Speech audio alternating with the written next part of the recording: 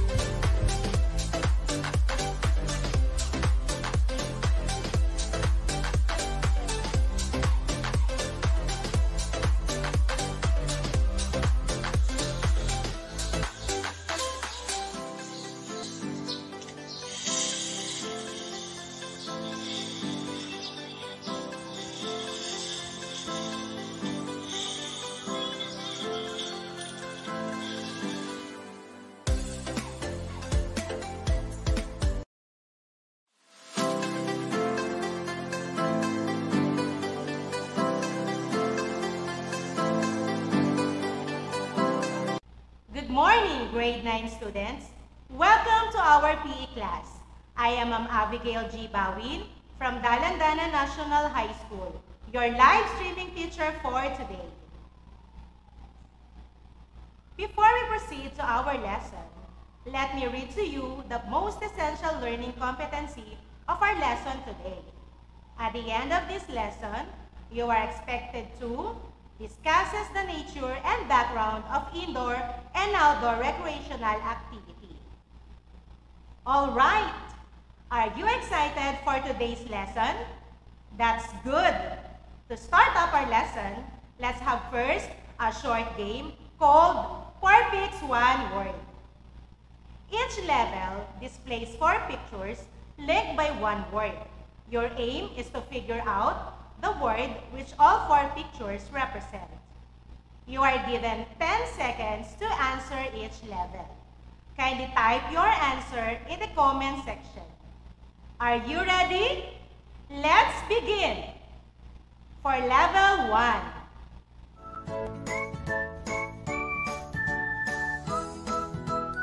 Timer starts now.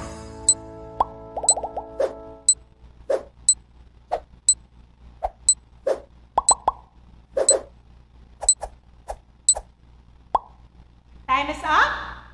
What is your answer? Good job. The answer is hiking. For level 2.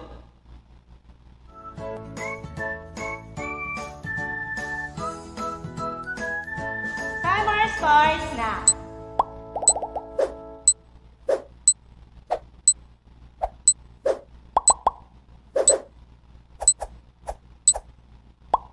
Time is up. The answer is biking. Very good, class. Next, level 3.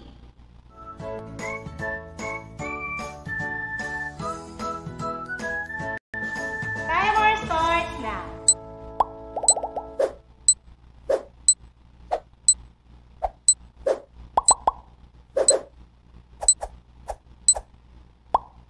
Time is up. The answer is badminton. Did you get the answer correctly? You're doing great.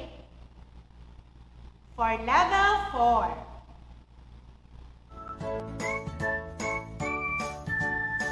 Timer starts now.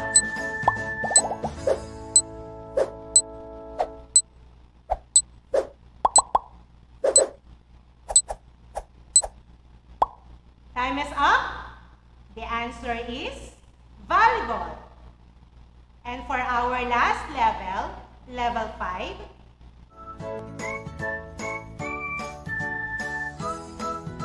timer starts now.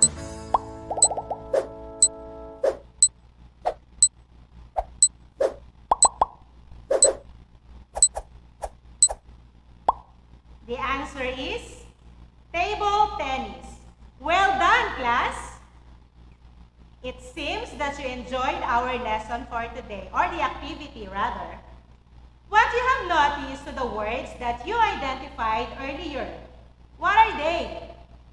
The activities that we identified a while ago is what we call recreational activities.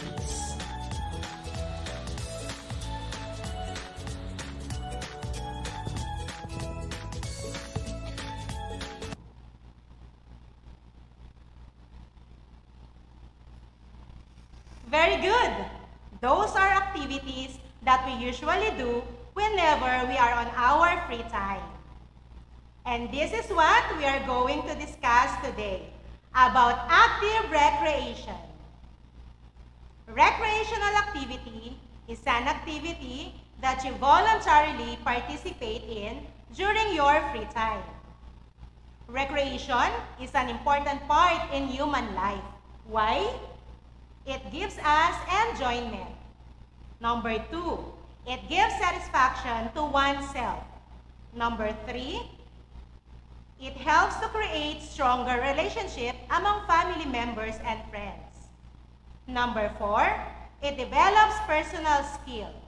And lastly, number 5, increases personal fitness. There are 2 classifications of recreational activity: the physically active, the passive or inactive. Physically active recreation requires you to exert extra effort and burn calories. While passive recreation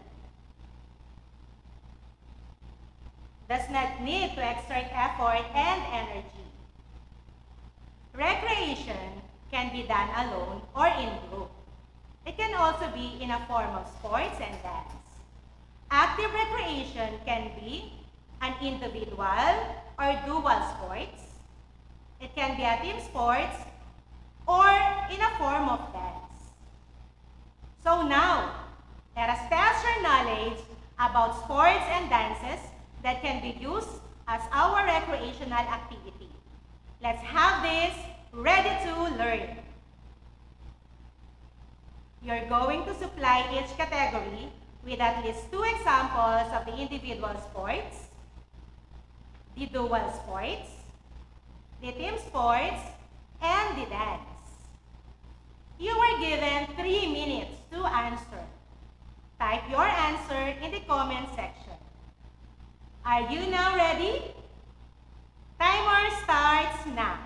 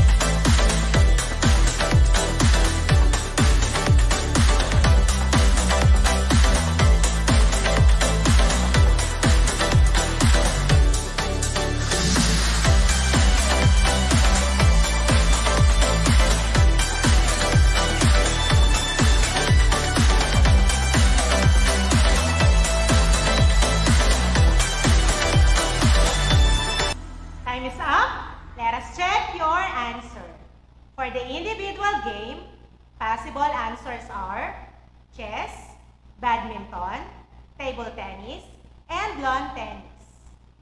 For the dual sports, it can be also badminton, table tennis, and lawn tennis.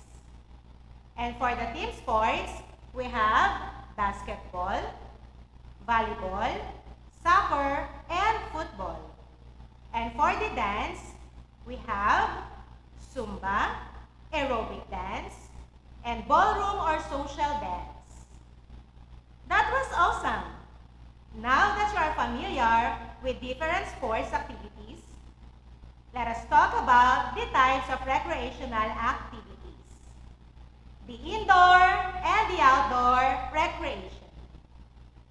Recreation is said to be an indoor type when the activities are played within a house or inside the building, like table tennis, badminton, bowling, playing chess, and other board games.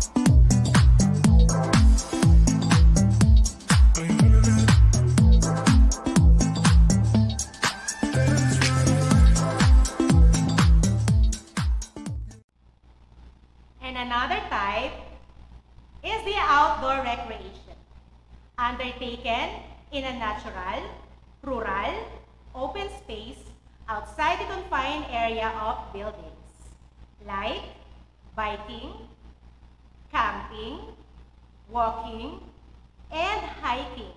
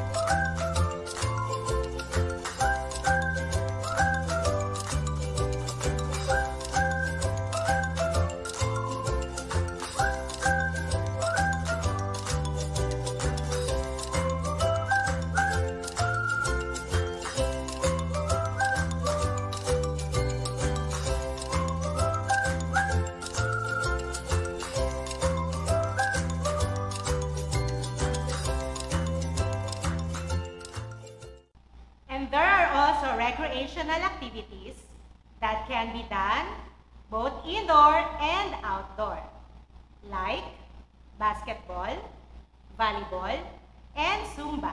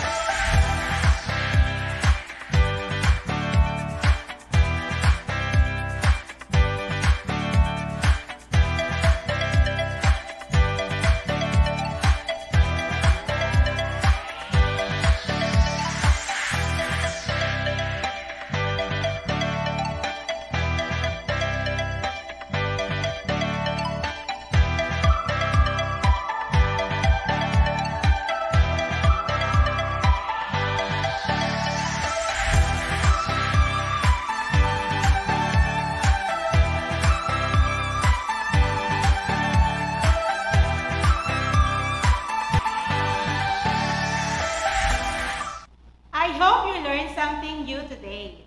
And to test your learnings, let's have an activity entitled Venn 10.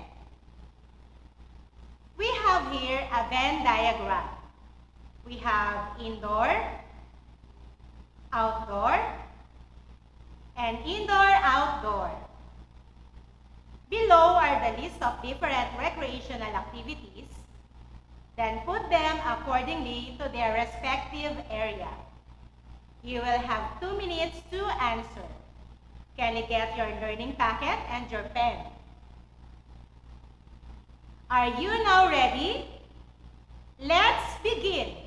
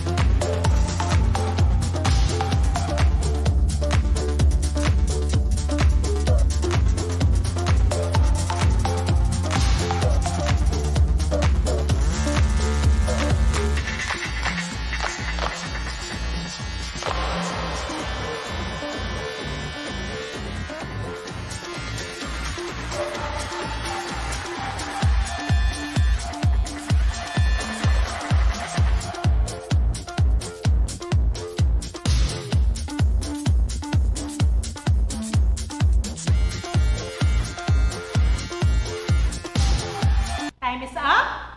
Let us check your answer. For the indoor, we have board games, badminton, billiards, and table tennis. For the outdoor, we have running, camping, hiking, biking, and fishing. And for both indoor and outdoor, we have basketball, Zumba, and volleyball. Great job, students! It seems that you learned a lot today. Remember that physical fitness is not only limited in exercises, games, and sports. There are several activities that can be done to get the desired level of fitness. One should think wisely that involvement in an active recreation contributes to the enhancement of physical well-being. Before I end this discussion, let me share with you one of my favorite quotes. A sound body keeps a sound mind, by Joe Frazier. Even if in times of pandemic, we need to move and groove our body for us to have a healthy body and mind. Once again, this is Ma'am Abby saying, stay home, stay safe, stay healthy, and be fit. Till next time, have a great day ahead.